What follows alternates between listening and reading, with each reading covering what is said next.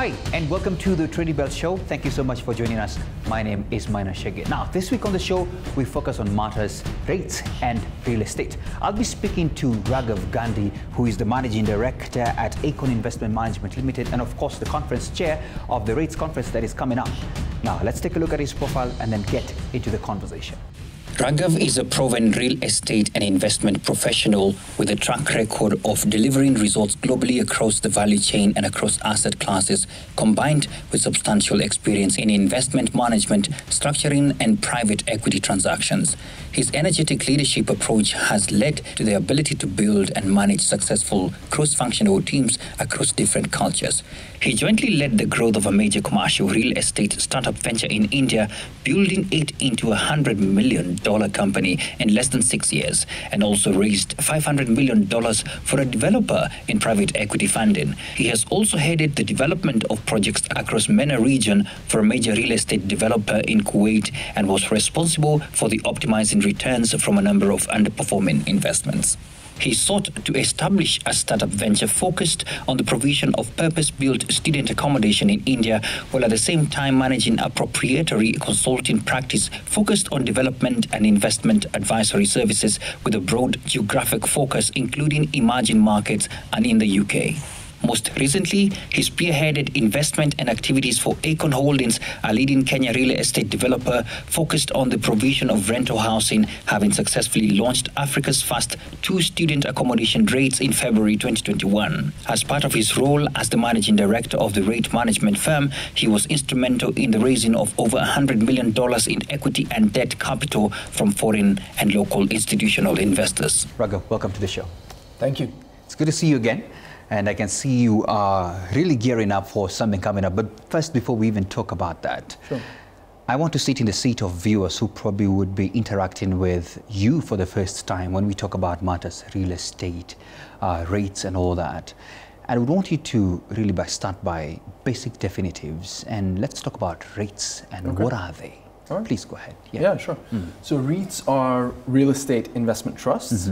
Essentially, these are asset vehicles or investment structures that hold real estate assets. Okay? Yeah. What they then enable is for external investors, third-party investors, to come in and essentially take a stake in those investment vehicles. Okay. Right? Yeah. So essentially, it's like you could say it's a corporation. Okay. But and you know, like someone buying shares in a company like a bank or a telecommunications firm.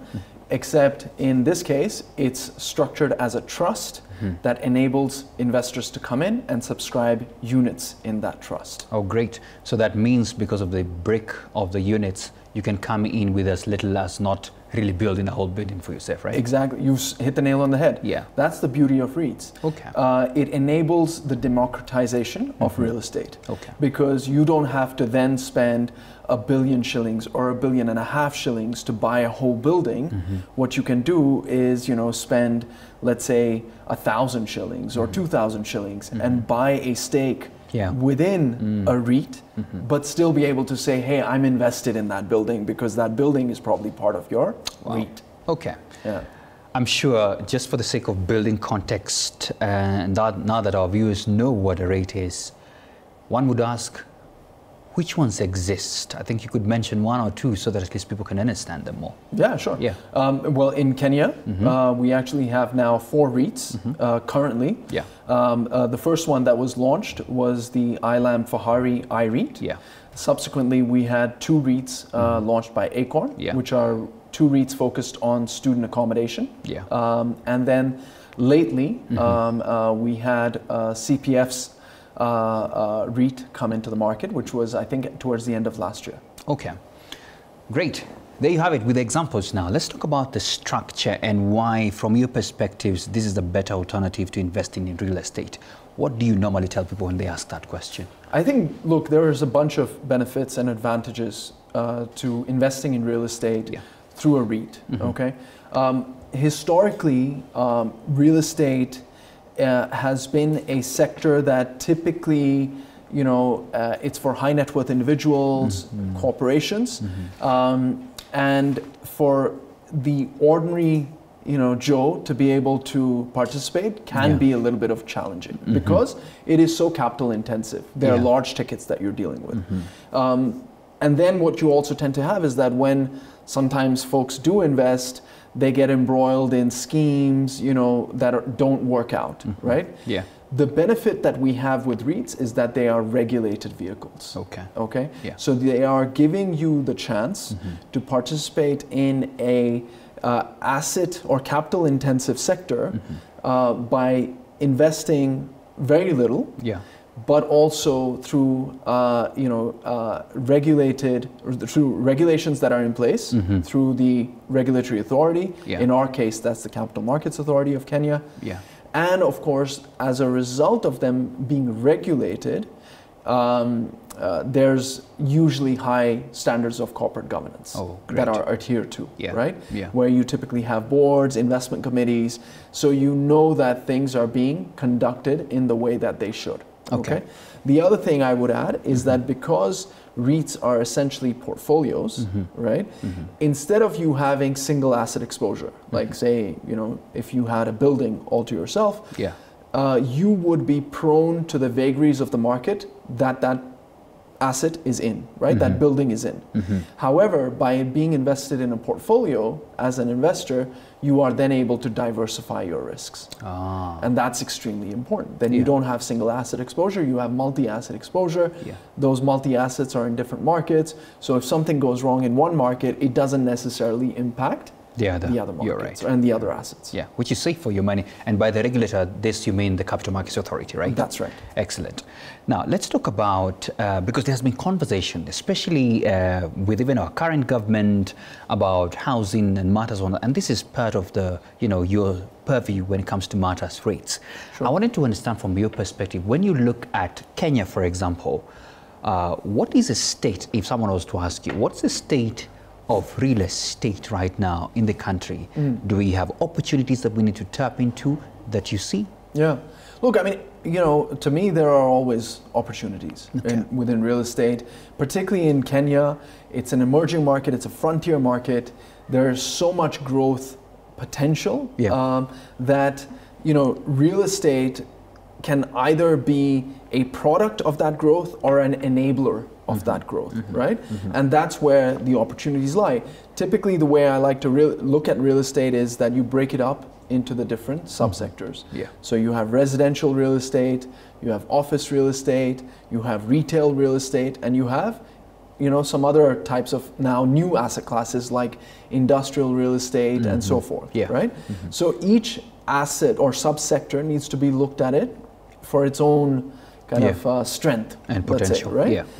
If we look at residential, because you did mention about affordable housing, as the government has highlighted, as part of its agenda, there is a dearth of affordable housing in the country, and that points to opportunities for private firms to be able to provide affordable housing to the market, and because there are that many people that need to be housed. With increased urbanization taking place, with the migration from rural areas into cities such as Nairobi and others in Kenya, you are going to need to provide more housing so that those people can dwell and be able to then go to their work and earn a living, and therefore up the state of the economy and their own standard of living as well, right?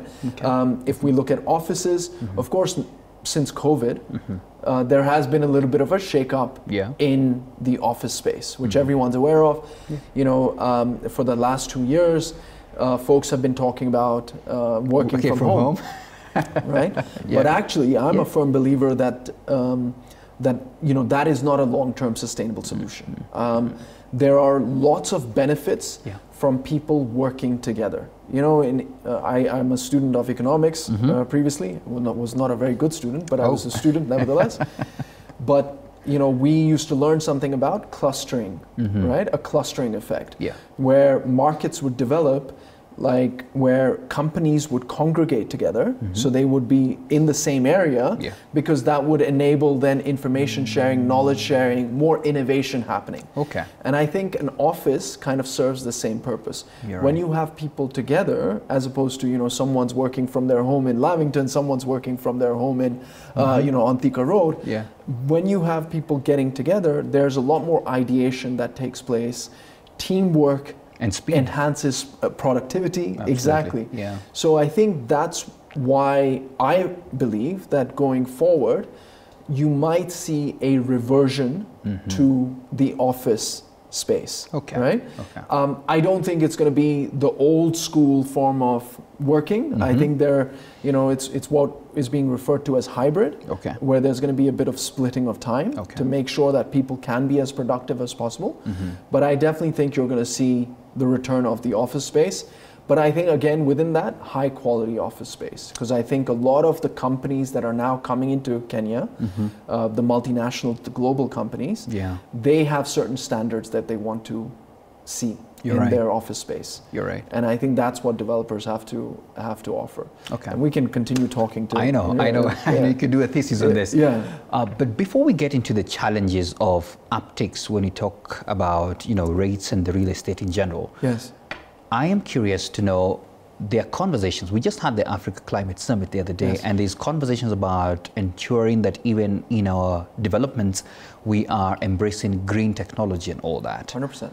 And of course, people who are developers who could be watching today, they may want to as well ensure that they are not branded as people who are anti-climate or anti-planet. Right.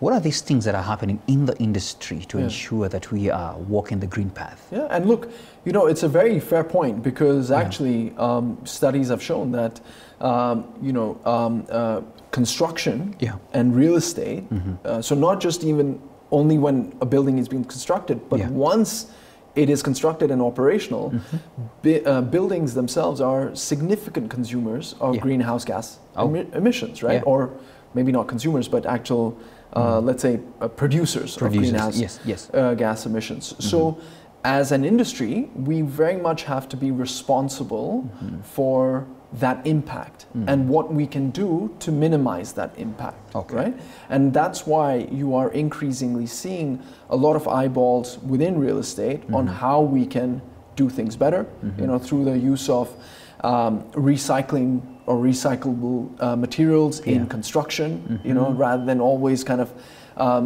getting new raw materials. Also the use of alternative energy sources, solar panels, you know, how can we minimize the consumption of water in the buildings, you know, from the taps that we use, you know, going to that level of detail, looking at how electricity is consumed as well, right? Can we minimize the wattage that the appliances utilize when they are in use? So it's all these areas that we have to be cognizant of and be mindful of, so that we can minimize our impact in the climate, which I think, you know, as an industry, as a sector, there's a significant shift in mindset that is happening, and I'm glad to see that. Absolutely, and of course those are tips for you, the developer, so make sure you can probably as well join into a conversation he's going to talk about why you need to get there and get more tips as well.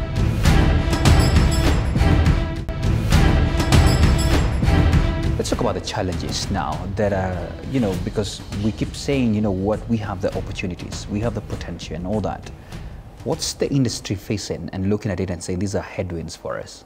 Yeah. Well, I think the headwinds right now are not just being faced by real estate. I think it's across the board. You know, there are economic challenges, particularly with respect to the high interest rate environment that we're facing. Yeah. And interest rates, you know, are very much tied with real estate, right? Because a lot of times people have to borrow in order to be able to fund the acquisition of real estate. Absolutely. If the cost of financing is higher, that limits the amount that they can borrow and then what they can afford, right? Yeah. And I think that, you know, is a challenge. People are also spending less. You know, disposable income is reducing generally. So you know, it's not an easy time. People are kind of keeping control of their purse strings.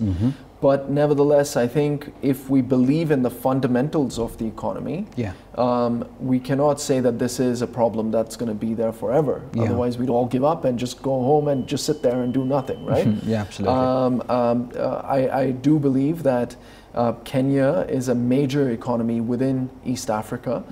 There are strong fundamentals here in terms of the economic drivers, and I think that's why you still see companies and sectors that are growing out here.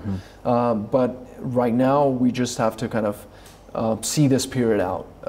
But you know, as with anyone in business, anyone in the professional space, what you also realize is that it's in the tough times, those who can stick it out, that's when the opportunities present themselves. Wow. Right? Okay. Let's talk about your role now, because you have brought back after a 3-year hiatus the REITs annual conference. It's coming in. I don't know which month. You'll give us all those details, and of course the agenda and what you seek to have for the people who be interested in coming. Yeah. By the way, I was actually corrected yesterday. Apparently, it's a 5-year hiatus. It's 5. Oh, yeah. It's not 3. I was corrected because I said something erroneously on social media in terms of the number of years. So you know, it has been a 5-year gap. Of course, the gap, we had this COVID kind of bug that went around that kind of stopped us from actually hanging out together. So that explains a large part of it. But I think we felt this year we were going to be able to come back in, all because we're seeing so much interest. So many potential issuances, you know, so many potential issuers that are interested in kind of coming in with their own REIT, that we're building that momentum that I think is important, that we now have this forum again where people can share ideas, share learnings, and we are able to help with the growth of the sector, of the REIT sector. Okay. Sorry. No, go ahead. What I was going to say is, in terms of, you know, your question about what is the agenda. Absolutely. We actually have an agenda that we're already working on. The premise, the fundamental principle that we try to follow is bringing in international expertise by bringing in like best practice practitioners and complementing that with the local market context. So it's going to be a fascinating and very interesting and very knowledgeable program that we're putting together, where we're going to have some really high quality speakers from both overseas and from Kenya, you know, sharing their expertise and their experiences. Okay, great. I'm sure the next follow-up question for anybody watching will be, okay, how do I then get enrolled so that I can attend? Yeah, sure. I mean, look, so the conference has been organized, or is being organized, by the REITs Association of Kenya, RAK. So if you go on their website, you will find all the details. Actually, we've got early bird tickets out right now. So the program is out. The website is rak.or.ke.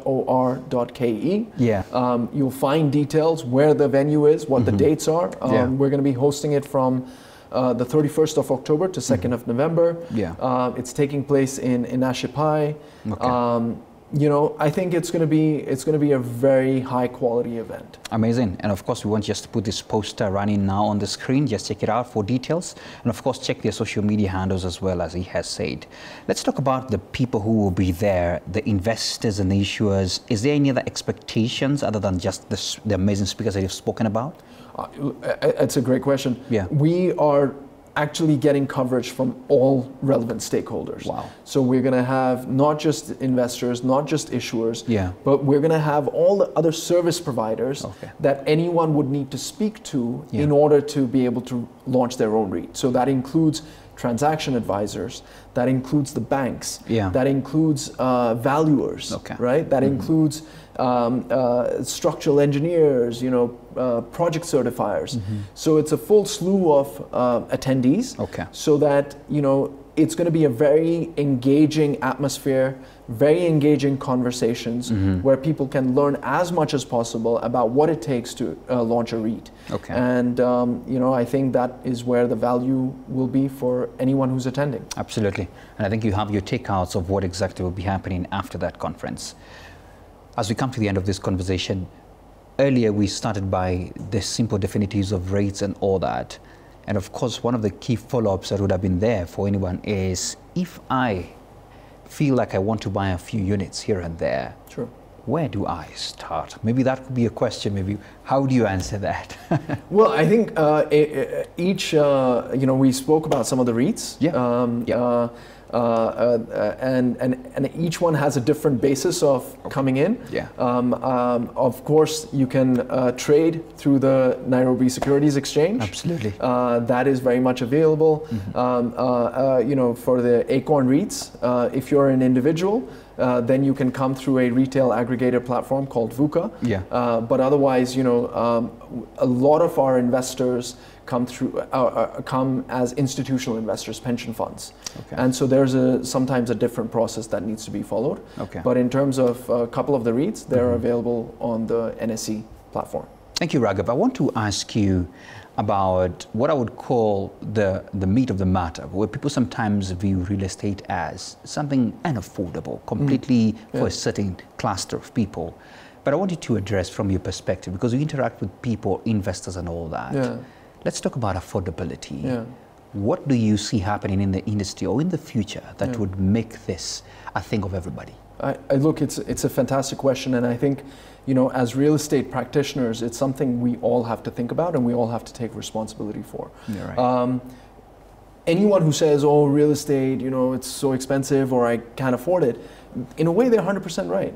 Right? Mm-hmm. Buying an apartment or buying a house is a heavy ticket item. It's not like going out there and buying a bottle of water. It requires you to have savings. Mm-hmm. A lot of times you have to borrow, and when you borrow, you're borrowing at high interest rates, which makes it all, when you put it together, it sometimes limits the affordability for the everyday person, right? Such as us. Mm-hmm. And I think that's why, as a sector, as an industry, and as organizations, we need to look at affordable housing slightly differently. You're right. I am a firm believer that there is a strong or a significant space in the market for not offering real estate on a sale basis. Okay. I shouldn't have to, as an organization, let's say, I shouldn't have to go to you and say, you must buy this real estate. Buy the full unit. As an organization, I should be able to put together a capital structure where I can go to you and say, hey, Maina, would you like to rent this apartment from me, right? If we look at the World Bank and even UN, they've conducted a number of studies where they say affordability is typically categorized or defined as 30% of someone's income, right? Okay. So you have to then look at product offerings, solutions that enable someone to be able to afford within that 30% limit of their income. And typically what you find is that the way to do that is by renting housing. And it actually, sometimes we get stuck in this notion that we have to be able to buy a house or buy an apartment, because it gives us some security, there's an emotional connect. If you look at a lot of developed markets, Germany, for instance, 70% of the population rents. Yeah. Right? They still feel secure. Wow. So it's a lot to do with also shifting our mindset as to how we think about housing. All right. I want to give you a final word to the viewers. You can choose whether you're going to give your final word based on the conference or anything else that we've spoken about. So please go ahead. Look, thank you for giving me the opportunity. It's a pleasure. As an association, as the REITs Association of Kenya, we're working very hard to put together a very high quality, high standard event. I think it's going to give people the opportunity to learn so much about the sector and why they should be taking part in the sector, especially if they're interested issuers. We as an association, we've also launched a REIT toolkit program where we've tried to really make the launching of REITs as simplified as possible. We've actually provided template documents that you can just literally copy and paste. Okay. And all that is something that you'll be able to learn from by attending the conference. So we hope that people will attend and make for a very high quality event coming towards the end of the year. It's going to be probably one of the last events for investors to take part in. So we look forward to them being there. Okay. Thank you so much, Raghav, for that. And of course, thank you so much for your time once again. All right. Thanks a lot. Great. Raghav Gandhi, and he's quite optimistic that, listen, there's something for everybody in this particular industry, whether you're renting, owning the property or anything else. But I like his perspective that, listen, you have a place in all this particular sector. Looking forward, and I hope you'll make a date with the conference. He has elaborated about it and what are your takeouts there. So make sure at least you book in. Reach out to them on their social media handles as well and make your date. Thank you so much. The conference chair has spoken. I leave you now with the markets.